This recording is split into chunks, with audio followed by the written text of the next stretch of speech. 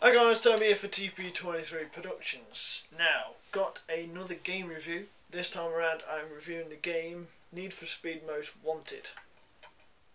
As you can probably tell, I was playing this game on PS3. And the game needed for you to be signed into the PSN, so the PlayStation Network. I agreed to go on the network, not a problem. But the update for PSN Need for Speed Most Wanted would have taken 222 minutes, which I can't understand why. I understand PSN is very slow, maybe it was due to the weather, I don't know. However, 222 minutes for an update, I ain't gonna do it. So once I did cancel the update, the game kicked me out of PSN. I found this pretty strange really, why 222 minutes? But straight away that was an annoyance, really. So, once that finger confusion was out of the way, you are treated to a shortcut scene of Fairhaven, a city teeming with street racers. Fair enough, the ideal place if you want to do some street racing. Need for Speed then throws you into a car, this car being an Aston Martin, and they tell you to drive to a jack spot. My first impressions of the Aston Martin was that it was heavy, unresponsive, wanting to drift all the time, and it felt as though I was not fully in control of the car. So the first race I was in was between a Porsche, which I was driving, and it was against an Aston Martin. The Porsche is a car that is given to you at the jack spot, which was your first task: drive to the jack spot, collect up the Porsche. Once again, the Porsche felt like the Aston Martin. It was heavy, unresponsive, not fully in control, and not for 1 second did I think that the Porsche I was in was going to win the race against the Aston Martin. But somehow I did win the race and managed to do it on the last corner. On the very first race, once the race was over, it indicated that you can modify your car in many different ways. These include the tyres, the nitrous, the chassis, the body and the transmission. You can edit these by winning or doing well in races, and the race at the start would indicate if you finished in a certain position what reward you would get. There were a few good songs that I heard in the short time that I played the game. There was a big Muse influence, and I'm not a big fan of Muse really, and they were every other song really. Every time you paused it, Muse. So if you like Muse and racing, then by all means this is the best game for you. The first proper in-game race event that I did was called a Power Play Sprint Race.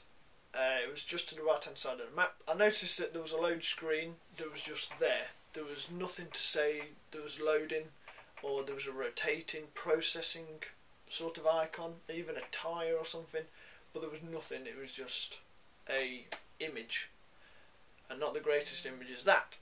Cutscene then showed a building site. So once the building site scene had gone, the camera did a loop through a crane and then zoomed into the back of my car. I found this very nauseating even before the rolling start race had begun. So, building site, why the hell am I looking at a building site?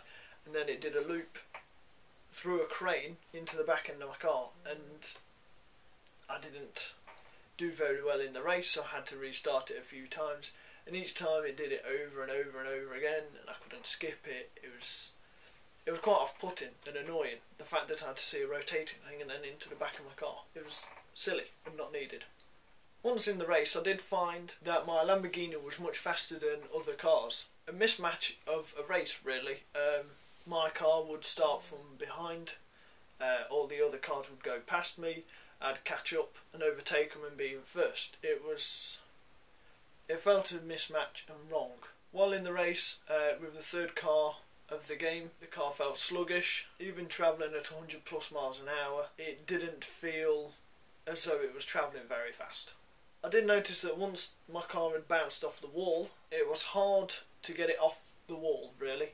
Unless the wall had stopped, that was pretty much the best way to get off a wall I was stuck on. You couldn't really just move. It was almost like it was magnetic to the wall. Unless the wall ended, then you could just drive off. Like I say, if you're stuck on the wall and you manage to get off the wall, and it takes you straight into the opposite wall.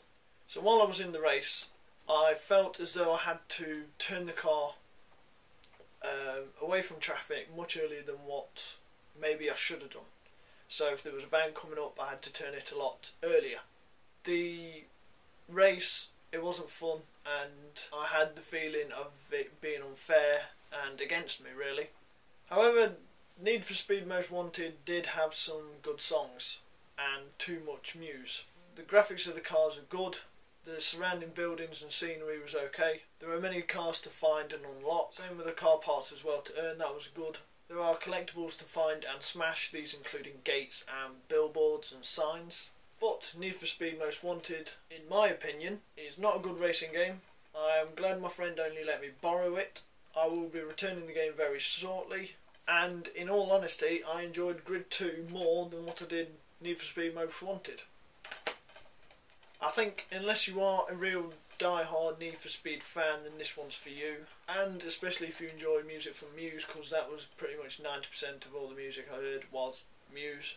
Also, if you like the feel of heavy unresponsive cars, then I do by all means recommend Need for Speed Most Wanted. So guys, thanks for watching my honest review of Need for Speed Most Wanted. I hope you enjoyed it. Thanks for watching. Don't forget, any Weed of the Voted gear, use promo code TobyWTD, gets you 20% off. All the links down below as per usual. However, thanks for watching my review of Need for Speed Most Wanted.